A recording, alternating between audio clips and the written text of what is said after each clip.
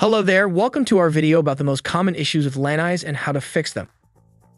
Here are some issues that we will talk about in this video. Issue number 1, screen damage. Issue number 2, rust and corrosion. Issue number 3, loose screws and bolts. Issue number 4, water damage. Let's start with issue number 1, screen damage. The screens on your Lanais can become damaged over time, either from wear and tear or from exposure to the elements.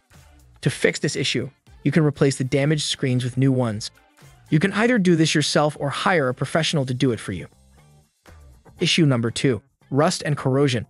Lanais are typically made from aluminum, which can corrode and rust over time.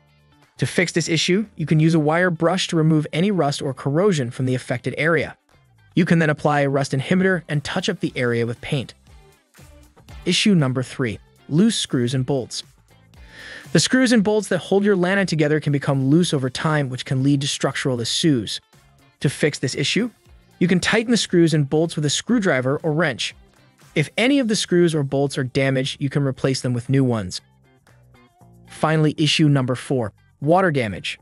Water can seep into your Lanais over time, causing damage to the screens and frames. To fix this issue, you can apply a waterproof sealant to the affected areas. You can also make sure that your Lanais has proper drainage to prevent water from pooling on the floor. So while Lanais can face issues just like any other part of the house, many of these issues are easy to fix with the help of a professional. Regular maintenance and inspections can help prevent many of these issues from occurring in the first place.